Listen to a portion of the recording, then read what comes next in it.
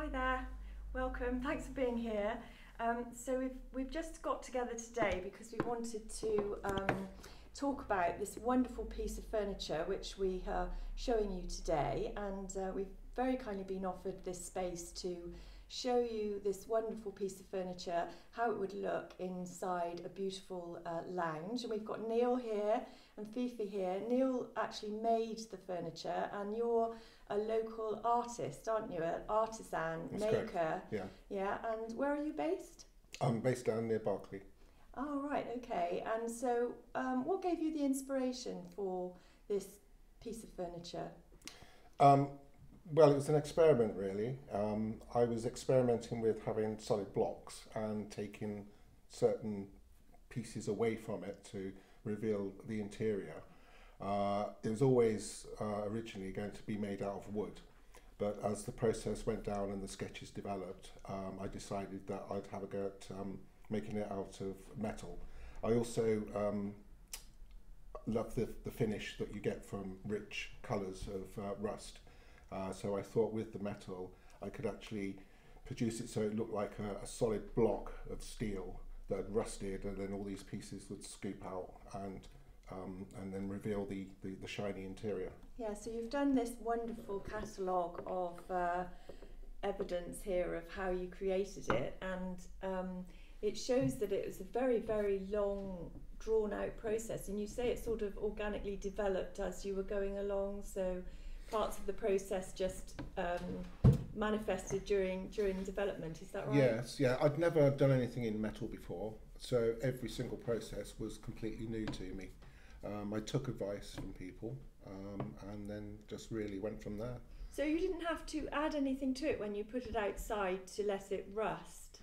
The only thing I did to aid the clean-up process later to produce the scoops, I put a lithium grease on the scoops just to protect it from the weather, so that when it came to sealing it, I could just clean off all the lithium grease, and, yeah, I understand. and then that would leave the scoops clean. Was it always intended to be a coffee table? Was that your end goal? Yes, it was, yeah. Right, and you've used a toughened glass type of thing, have you? Yeah, it's a toughened glass top, yeah. Yeah, well that's lovely. So is it very heavy as an item No, of it's furniture? not. No, it's not heavy. I can pick it up quite easily myself. Two people ease up, just because of the shape of it, but it's very, very light, really. So would you say it took you the best part of a year to make this object? How long would it take you to make that?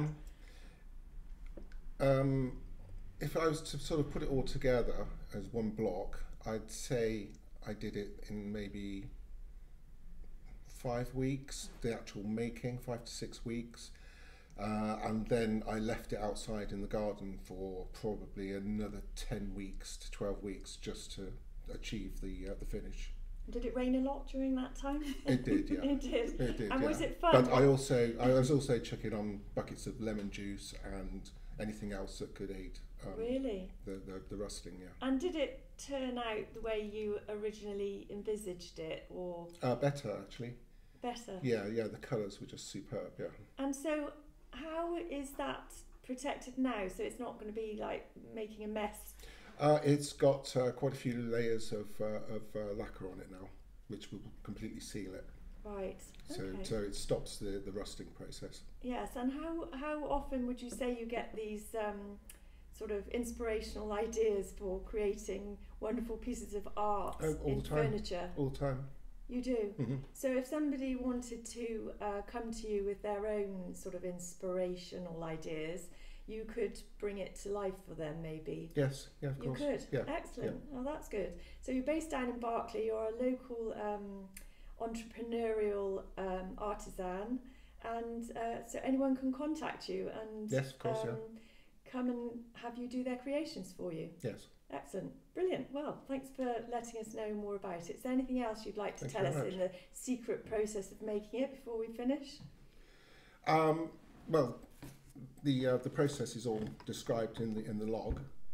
So would the person who bought it be able to have the log as a sort of a thing that went with it, or? Yes, I don't see why not. Yeah, it sort of adds a little bit of extra validity to it, doesn't it? Yeah, so it just shows the process. It's got the sketches at the start, which were just ideas that were coming out. I think and then as developing. a provenance document, it's absolutely amazing, isn't it's it? Fantastic. What a lot of work and skill that's gone into that. So we just go through the sketches and then maquettes and just models, just playing with the shapes and the scoops. Though these are really tiny, but they were just sort of hammered out just to see how things would work. And then when it came to actually the full scale, I mocked it up just using hardboard and tin foil suspended on wires where I could shape it to see what I wanted. And then once I got the shape right, I could cut along the wires, fold it flat, and then that would give me the shape for my templates to actually cut the steel. Wow. And then from there on, it was just a case of bash it out with a hammer until they all fitted together. Was that fun? It was very noisy. Did it take a lot of aggression? Yeah, very noisy. Did it take a long time?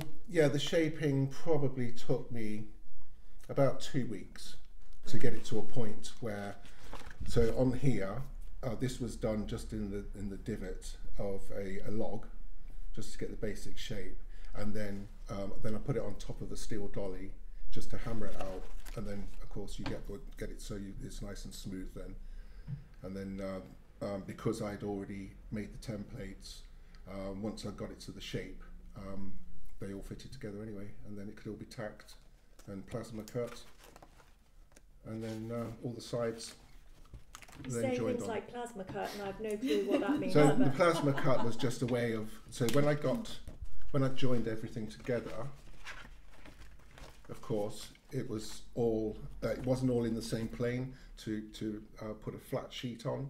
So I had to cut it so that this would then be all in the same plane. And then you get to the point where you can then have this flat shape to join the panels onto the sides. So take us to the final page then, so we can finish on a visual of the actual piece. So this is where it was rusting. Oops. With the lithium grease, and then that's the final piece after the scrape. And was it designed specifically to look like it was a giant bite out of an apple? Was that the... It was, yeah. Like I said, I wanted to work with a solid shape and then just removing parts to reveal the inner. And it was actually, while I was eating an apple, that I came up with the idea of the teeth marks and the scoops, and then developed it from there.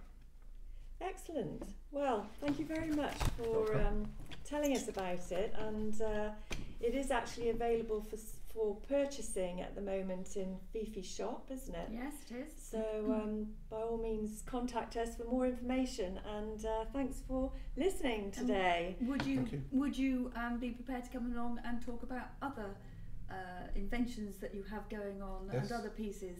Yes, of course. Because you do a lot of sort of normal things, don't you, like making doors and things like that. I do, yeah. And is it a real pleasure for you to step outside and to do the things that come from your actual creativity, your creative brain? It's always nice to do speculative pieces. Yeah. As opposed to commissions that sort of doors, windows, anything like that, the joinery side. Yeah. Once you can sort of start concentrating on your own ideas and finishes and the texture and colours. And how important do you think finishes are these days? Do you think that's the way people want to go with things these days? Yeah, I think you get beautiful woods and veneers, but I think people are looking for something a little bit more these days. A bit outside the box. Yeah. Yeah. And these finishes are out there, so. And you can use those, and you're excited to use them. Yes. Yeah. Very much so. Fantastic. Ooh, lovely. Thank you. Very interesting and lovely. Thank you for talking to us today, and we'll share it all over our social media. Thank you so much. Bye for now. Bye. Bye.